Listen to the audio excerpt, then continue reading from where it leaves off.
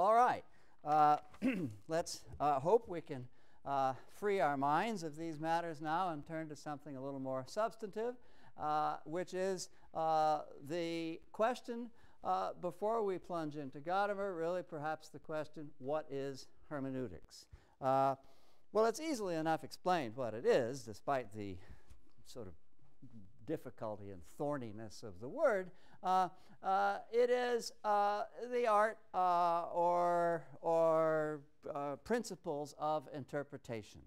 But hermeneutics has a history. That is to say, it's not something which has always been just there. It's not something that people have always thought about in a systematic way. Strictly speaking, what I've just said isn't true. Many of you probably know that Aristotle has a treatise called De Interpretatione. The Middle Ages are rife with treatises on interpretation. And I suppose what I'm really saying is that the word hermeneutics wasn't available, and the idea that there ought to be a sort of a systematic study of how we interpret things wasn't really current. But of course, by the same token, the notion of hermeneutics arises primarily in religion first, and specifically in the Christian tradition. But that isn't to say that there wasn't long before the moment at which hermeneutics became important in Christianity. That's not to say that there wasn't centuries worth of Talmudic scholarship, which is essentially also hermeneutic in nature, that is to say, concerned with the art and basis of interpretation. But what gave rise to, in the Western world, to what is called hermeneutics was, in fact, the Protestant Reformation. And there's a lot of significance of that in that, I think, and I'll try to explain why. You don't really puzzle your head about questions of interpretation, how we interpret, validity of interpretation, and so on, until A, meaning becomes terribly important to you, and B, the ascertainment of meaning becomes difficult. And you say to yourself, well, isn't it always the case that meaning is important and that meaning is hard to construe? Well, not necessarily. You know, if you are a person whose sacred scripture is adjudicated by the Pope and the occasional tribunal of church elders, you yourself don't really need to worry very much about what Scripture means. You're told what it means. It goes without saying, therefore, what it means. But in the wake of the Protestant Reformation, when the question of one's relationship with the Bible became personal, and everyone was understood, if only through the local minister, to be engaged with coming to an understanding of what is, after all, pretty difficult. Who on earth knows what the parables mean, and so on, and the whole of the Bible poses interpretive difficulties. Then, of course, you're going to have to start worrying about how to interpret it. And needless to say, since it's a sacred scripture, the meaning of it is important to you. You do want to know what it means. It can't mean just anything. It's crucial to you to know exactly what it means and why what it means is important. And so, as Protestantism took hold, by the same token, the arts and sciences of hermeneutics took hold, and people began to write treatises about interpretation. But it was always interpretation of the Bible. In other words, in this tradition, religion came first. After that, the next thing that happens is you begin to get the rise of constitutional democracies. And as you get that, you begin to become much more interested as a citizen, or as a person who has suffrage, or as a person in one way or another has the rights of the state or nation. You begin to become concerned about the nature of the laws you live under. And that's why hermeneutics gradually moved, not deserting religion, but, so I should say, expanded to the study of the law. And the arts and sciences that had been developed in thinking about interpreting Scripture were then applied to the interpretation of something the meaning of which had become almost as important. That is to say, it mattered what the law was and how it was to be interpreted. And you know, of course, that this is absolutely crucial to the study of the law to this day. You know, what are the grounds for understanding the meaning of the Constitution, for example? There are widespread controversies about it, and many of the courses you would take in law school are meant to try to get to the bottom of these thorny questions. Well and good. Once again, you see that hermeneutics enters a field when the meaning of something becomes more important and when that meaning is recognized to be difficult to grasp. Now, as yet, you know, we haven't said anything about literature. And the fact is, there is no art of, no hermeneutic art devoted to literature during the early modern period and for most of the 18th century. Think about, you know, the writers you've studied from the 18th century. It's very interesting that they all just sort of take meaning for granted. If you think about Pope, for example, or even Johnson, as they reflect on literature and why it's important and what the nature of literature is, they aren't concerned about interpretation. They're concerned about evaluation, establishing the principles of what's at stake in writing a poem or in writing some literature in some other form, and raise questions that are largely moral and aesthetic. They're not concerned about interpretation because to them, good writing is precisely writing that's clear, writing that doesn't need to be interpreted, but has as precisely as its virtue, its transparency of meaning. And in fact, during this whole period, playwrights were writing prologues to their plays, abusing each other for being obscure. That is to say, abusing each other for requiring interpretation. I don't understand what your metaphors are all about. You don't know what a metaphor is. All you do is make one verbal mistake after another. Nobody can understand you. This is the nature of the prose and verse prefaces to theatrical pieces in the 18th century. And from that you can see that interpretation is not only not studied, but is considered to be completely extraneous to what's valuable about literature. If you have to interpret it, it isn't any good. But then, as the 18th century wears on, you begin to get the sense, in the first place, you get, with the emergence of Romanticism, you get a kind of, as is well known and I think often overstated, you get a cult of genius. You get the idea that everything arises from the extraordinary mental acuity or spiritual insight of an author, and that what needs to be understood about literature is the genius of its production. Well and good. But at the same time, if that's the case, and if there's this extraordinary emphasis on the importance of the expression of genius, you can see what's beginning to happen. The literary creator starts to seem a lot more like the divine creator. That is to say, and in a certain sense, could be understood as a placeholder for the divine creator. Remember that secularization in Western culture is increasing during the course of the Enlightenment, that is to say, during the course of the 18th century, and there's a certain way in which Romanticism, and in what's important about Romanticism, can be understood as what Northrop Frye has called a secular scripture. In other words, the meaning of literature becomes more difficult because it's profoundly subjective and no longer no longer engaged with shared values. And the importance of literature, that is to say, our sense of why it's so important to understand it, has also grown because for many people it begins to take over, partly at least, the role of religion.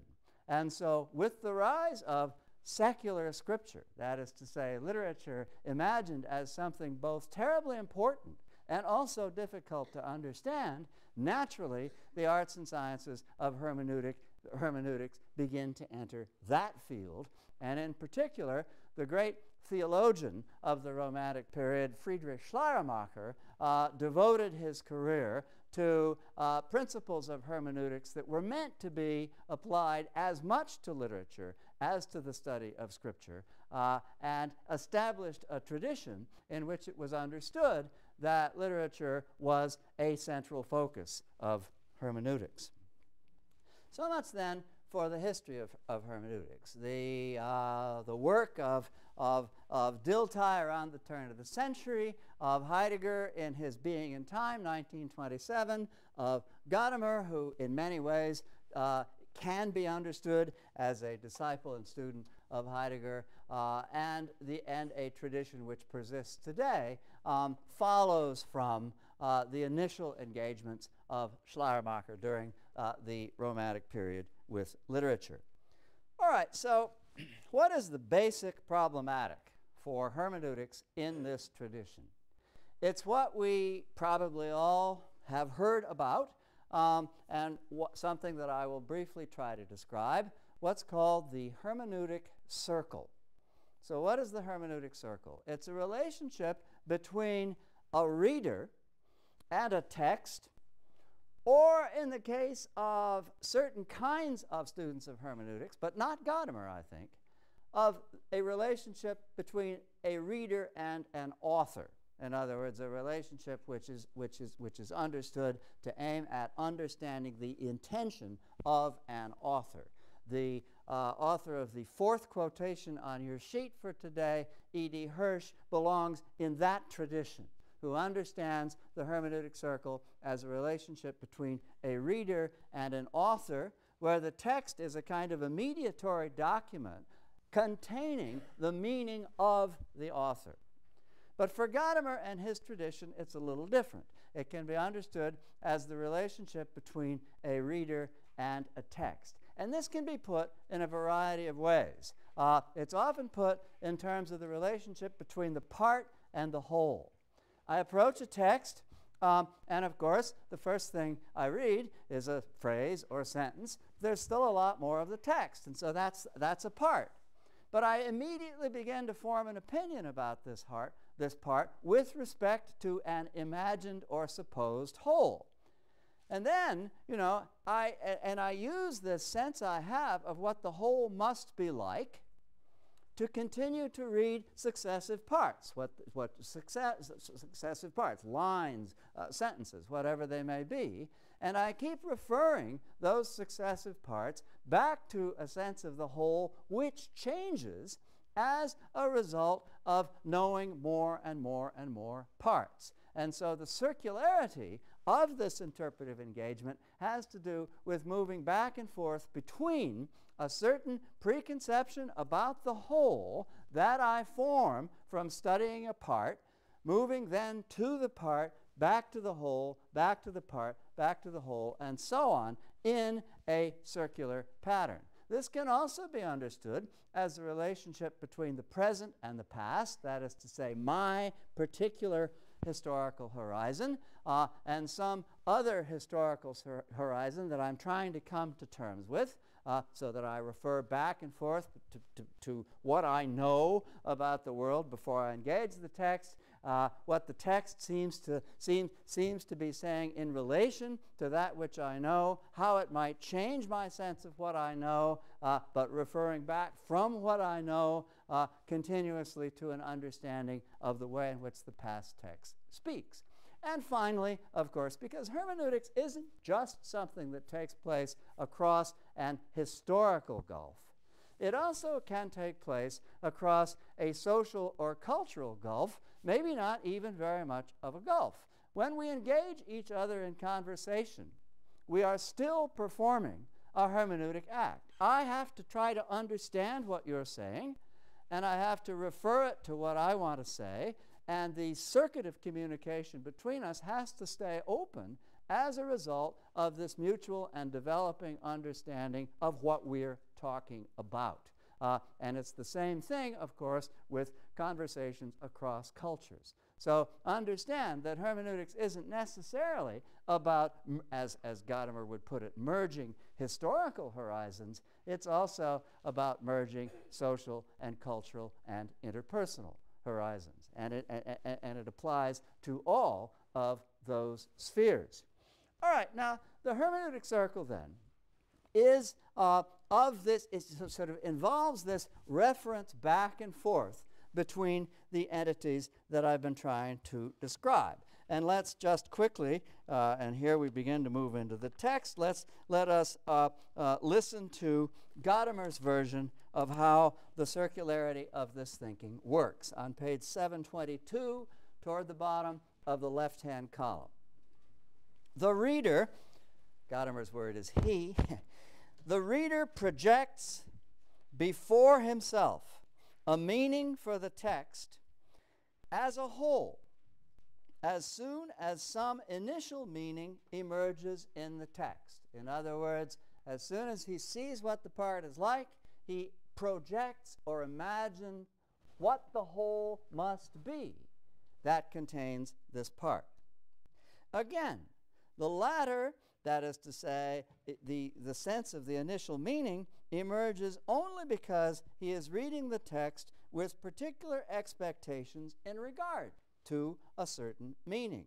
The working out of this fore project, that is to say, the sense we have in advance of the meaning of what we are going to read, the working out of this fore project, which is constantly revised in terms of what emerges as he penetrates into the meaning, is understood as what is there.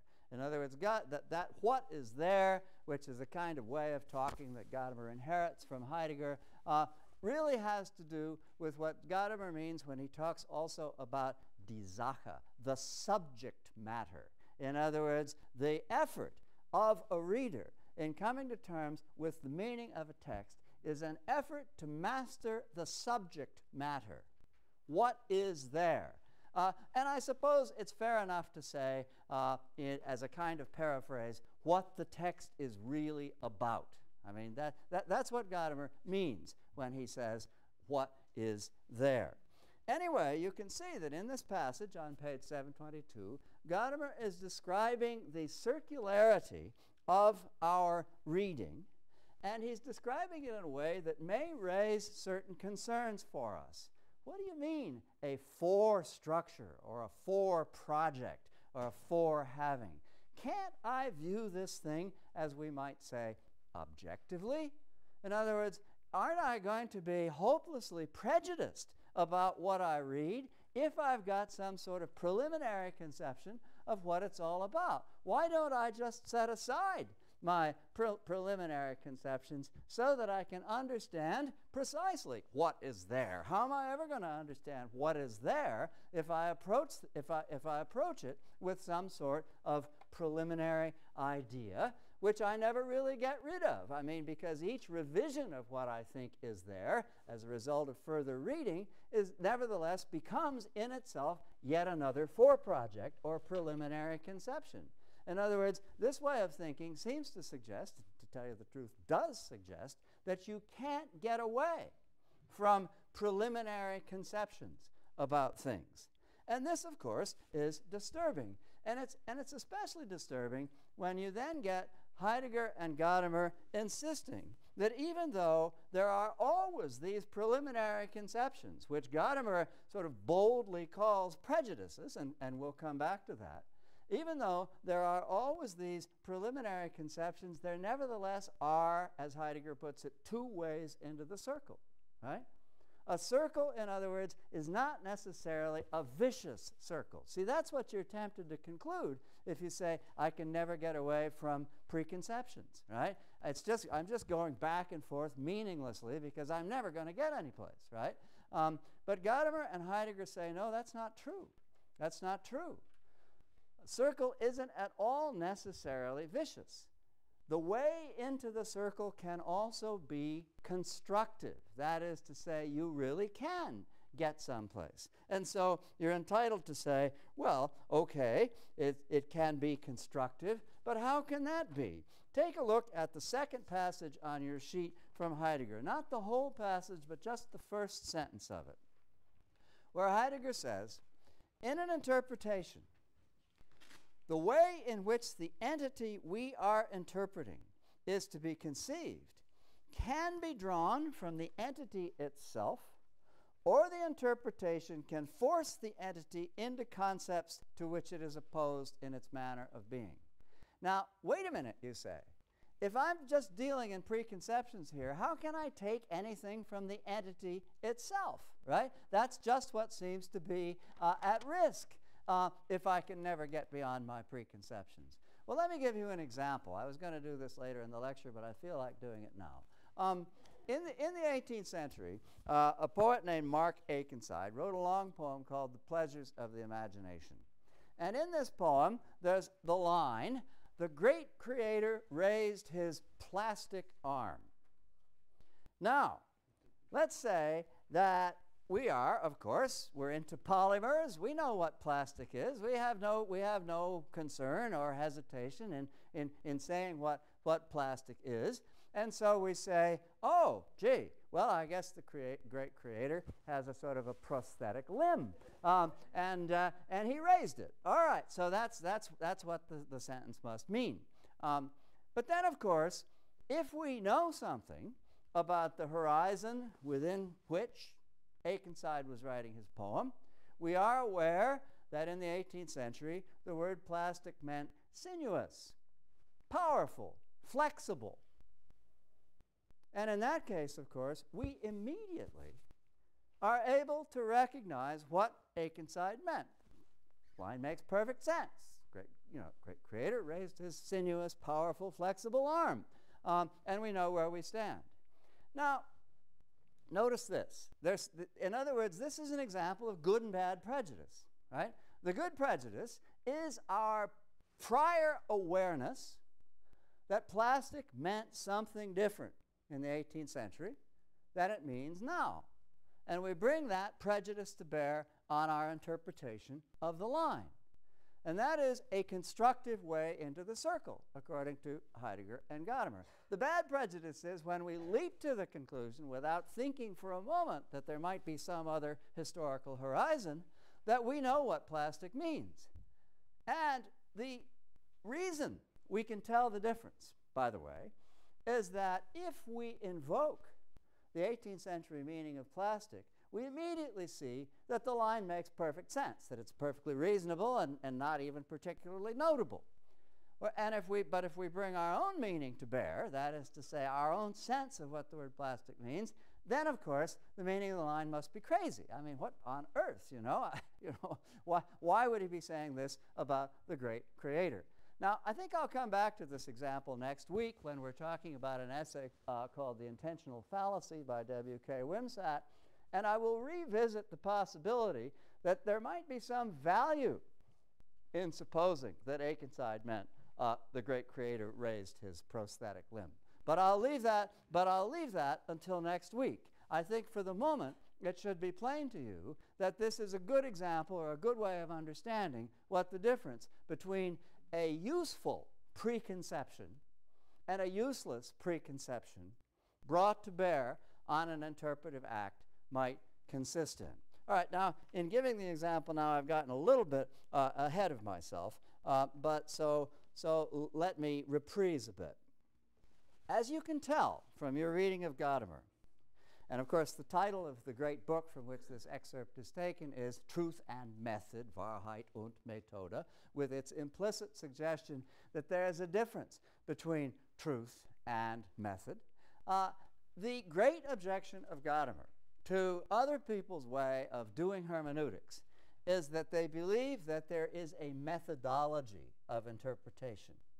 And the basic methodology Gadamer is attacking in the excerpt you've read is what he calls historicism.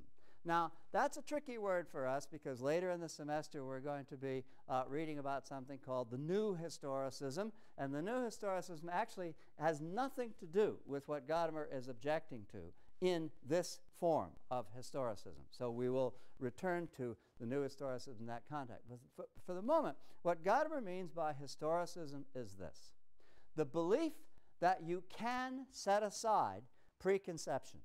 In other words, that you can completely factor out your own subjectivity, your own view of things, your own historically conditioned point of view. I'm sorry, I shouldn't have said historically conditioned. Your own point of view. You can completely factor that out in order to enter into the mindset of some other time or place. That you can completely enter into the mind of another.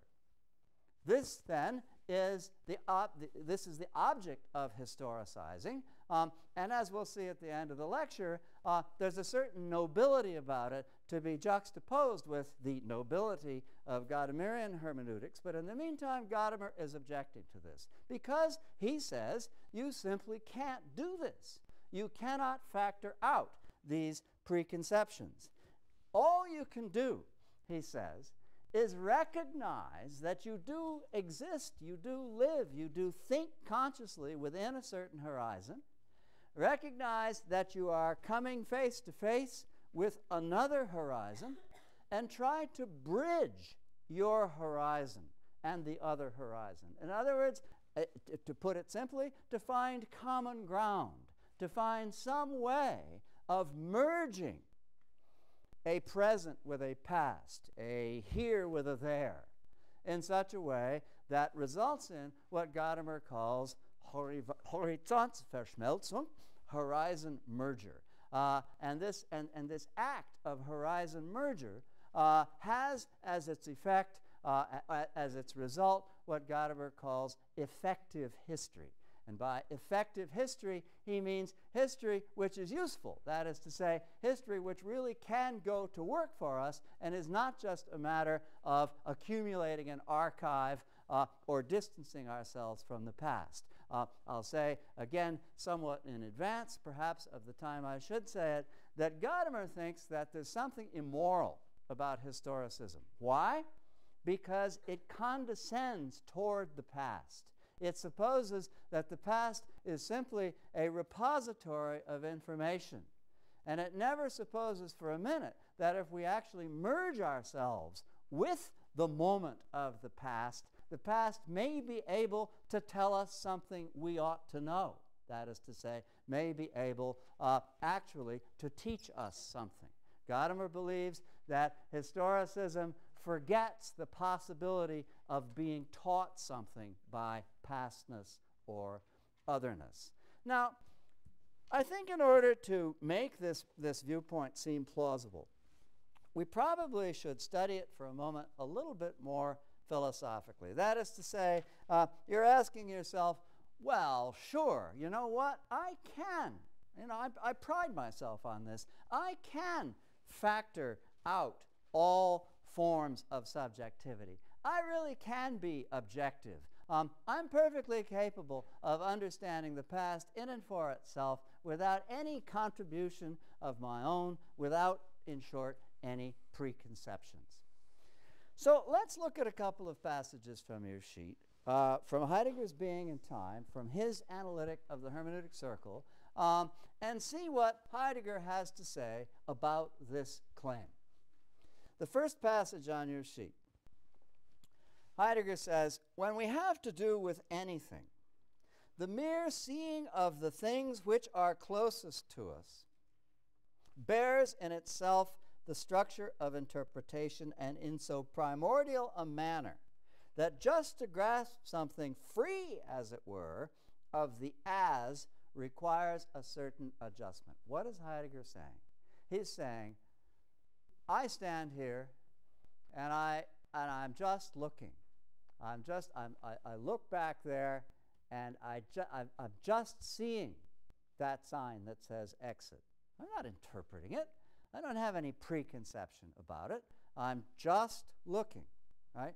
Heidegger says this is a total illusion. How do I know it's a sign? How do I know it says exit? I bring a million preconceptions to bear on what I take to be a simple act of looking. And then Heidegger says, you know what? It's not at all uninteresting to imagine the possibility of just seeing something without seeing it as something. It would be kind of exhilarating, wouldn't it, to be able just to have something before us, right? But he says, you know what? That is well nigh impossible. It is, in fact, a very, very difficult and derivative act of the mind to try to forget that I'm looking at a sign that says exit, and in fact, just to be looking at what is there without knowing. In other words, I don't not know first that that's a sign that says exit. The very first thing I know is that it's a sign that says exit. There's no prior act of consciousness. It's the very first thing that I know. It's an interesting thought experiment to try not to know that that's a sign that says exit. And as Heidegger points out in this passage, that's a thought experiment which, if it can be done at all, derives from that prior knowledge. I always know something first as something. If I can just have it there before me, that is a very difficult and derivative intellectual act. And it cannot be understood as primordial or primitive. You know, I am always already in possession of an interpretation of whatever object I look at, which isn't at all to say that my interpretation is correct. It's only to say that I can't escape the fact that the very first movement of mind, not the last movement, but the first movement of mind, is interpretive. Right? We always see something as something, and that is precisely the act of interpretation. We can never just have it there before us, or, as I say, if we can, it's a very, very difficult act. Continue the passage. This grasping, which is free of the as, is a privation of the kind of seeing, and you see how attracted Heidegger is to it, because he shifts his rhetoric, is a privation of the kind of seeing in which one merely understands. In other words, it would be an extraordinary thing not to understand, Heidegger is saying. We can't help understanding. We always already understand, which has nothing to do, again, with whether or not we're right or wrong. We always already just necessarily do understand. It's a kind of imprisonment understanding. And when Heidegger says, wouldn't it be great not to have to merely understand, right? He's saying, wouldn't it be great just to have it there before us? But he's also insisting that this is an incredibly difficult, if not impossible, moment of thought. All right, so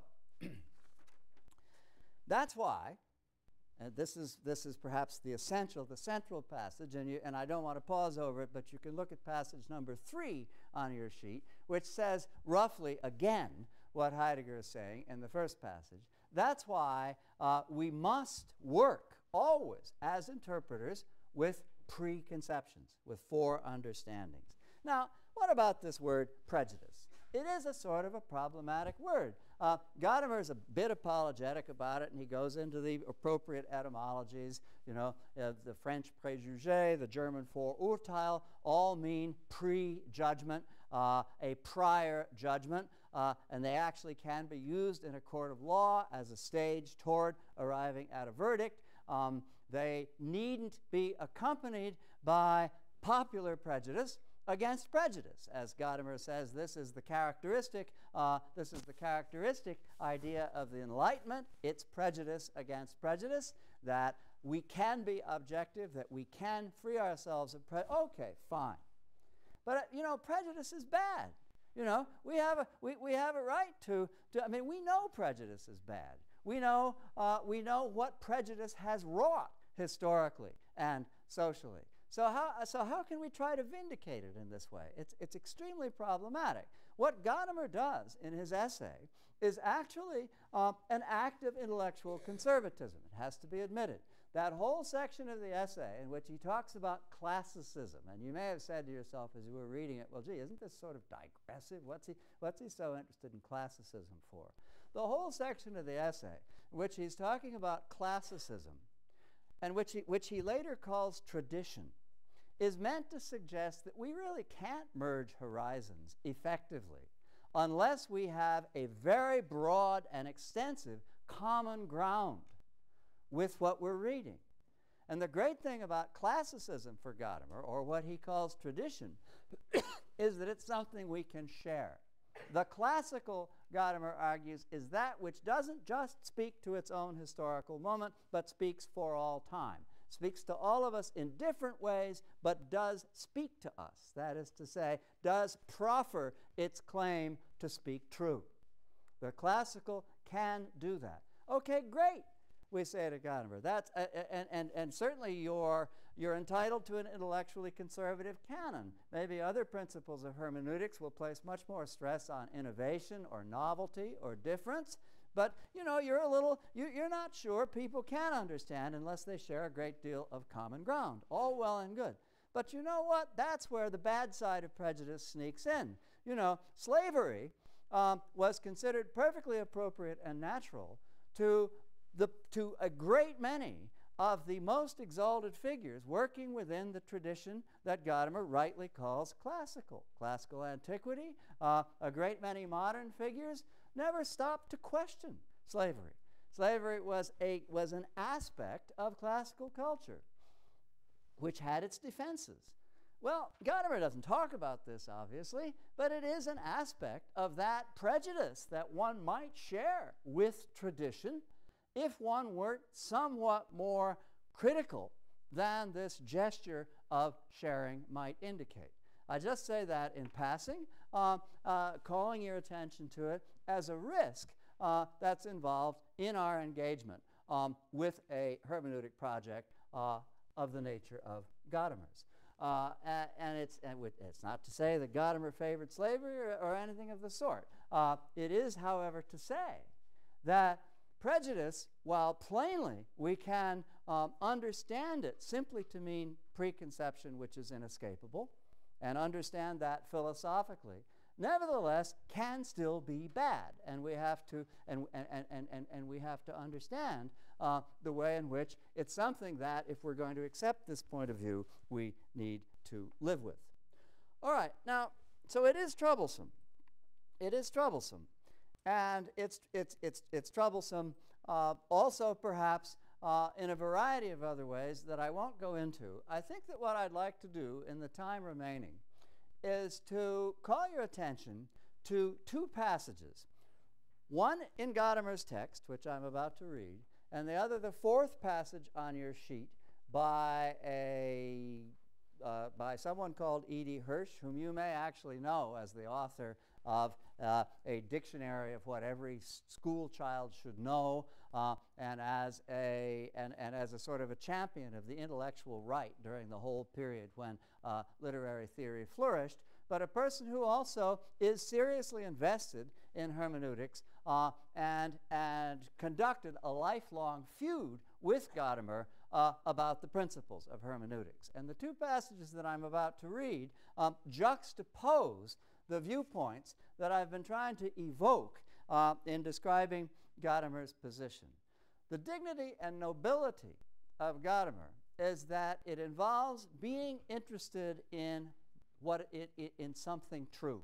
That is to say, in hoping that there is an intimate relationship between meaning, arriving at meaning, and arriving at something that speaks to us as true.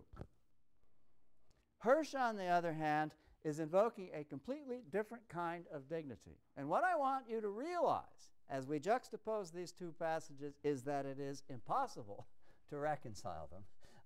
And it poses for us a choice which, as people interested in interpretation, needs ultimately to be made and suggests perhaps differing forms of commitment. Now, the first passage is in Gadamer's text on page 735, very bottom of the page, and then I'll be going over to page 736.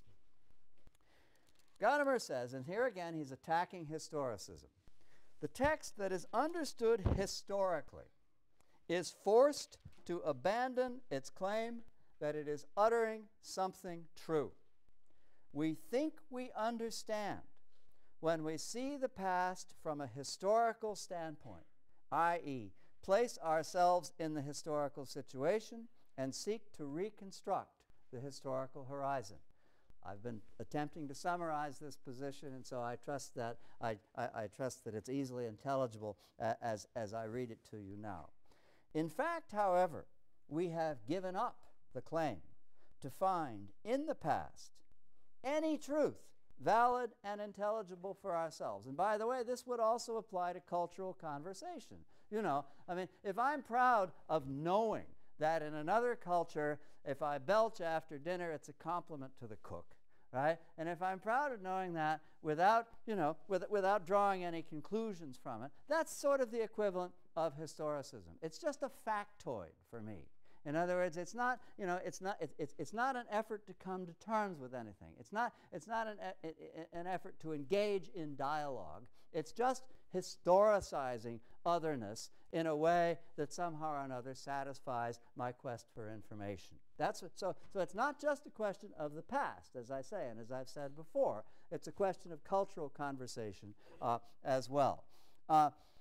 Thus, this acknowledgement of the otherness of the other, which makes him the object of objective knowledge, involves the fundamental suspension of his claim to truth. Devastating. I think a brilliant argument, and I think ought to remind us of what's at stake when we invoke the notion of objectivity. Implicit, according to Gadamer, in the notion of objectivity is an abandonment of the possibility of learning from the object, of learning from otherness. It only becomes a question of knowing the object, of knowing it in and for itself, in its own terms, and not at all necessarily of learning from it, of being spoken to by it. All right, but now listen to Hirsch, all right? This is, you know, I mean, this is really a hard choice to make. What Hirsch says, invoking Kant, rightly invoking Kant, he says, Kant held it to be a foundation of moral action that men should be conceived as ends in themselves, not as instruments of other men. In other words, you are an end and not a means to me unless, in fact, I'm exploiting you and instrumentalizing you, right? That's Kant's position, and that's what Hirsch is leaping to defend. You know, this idea, you know, that I don't really care, or that I don't really think I can come to terms with the actual sort of, with the actual meaning of an entity as that entity, is instrumentalizing the entity. In other words, it's approaching it for me. This turns the whole idea of being open to the possibility that the other is speaking true. Excuse me, it turns that on its ear and says, oh, no, you're just appropriating the other for yourself, right? You're instrumentalizing the other. You're not taking it seriously as itself. That's Hirsch's response, and he continues. This imperative is transferable to the words of men because speech is an extension and expression of men in the social domain, and also because when we fail to conjoin a man's intention to his words, we lose the soul of speech, which is to convey meaning and to understand what is intended to be conveyed. Notice that although the nobility of this, alongside the nobility of Gadamer, is obvious and painful, and really does seem to bring us to a crossroads, you know, where we really want to be Yogi Berra, right, and go in both directions, you know. Even though this is the case, notice one thing. Hirsch is not saying anything about truth, right? He's talking about meaning. That's good, and he's making the notion of arriving at a correct meaning as honorific as he possibly can. But it is significant that he's not talking about truth. It's Gadamer who's talking about truth. For Hirsch, the important thing is the meaning. For Gadamer, the important thing is that the meaning be true, right? And that's where the distinction essentially lies. Gadamer is willing to sacrifice, because of his belief in the inescapability of preconception. He's willing to sacrifice historical or cultural exactitude of meaning. He's willing to acknowledge that there's always something of me in my interpretation. But it's a good something, because after all, I am mindful of the horizon of otherness. I'm not just saying plastic means polymer, right? But nevertheless, there's something of me in the interpretation. Hirsch is saying there's nothing of me in the interpretation. Therefore, I am able to arrive accurately and objectively at the meaning of the other. And I honor the other by arriving with such accuracy at the meaning. But notice the truth is bracketed out. I mean, it doesn't seem to be a question for Hirsch of whether the other speaks true. This is unfair to Hirsch, by the way, because it actually is. All you need to do is read him, and you will recognize that it does matter to Hirsch whether the other speaks true, but it's not implicit in the philosophical position he's taking up here. It's something that the philosophical position sacrifices. Okay, so that's the basic distinction, and as I say, as far as I can see, it's irreconcilable. So it leaves us with a choice that really does have to be made, and it's a choice which looms over a course in literary theory and coming to understand the tradition of literary theory. Some will take one side, others will take another, and we'll find ourselves siding or not siding with them, at least in part, for reasons that arise out of the distinction between these two positions that I've been making today. Okay, so we may or may not have the lecture on either, but on Tuesday we'll be getting into the varieties of formalism, and first we'll take up the American New Criticism.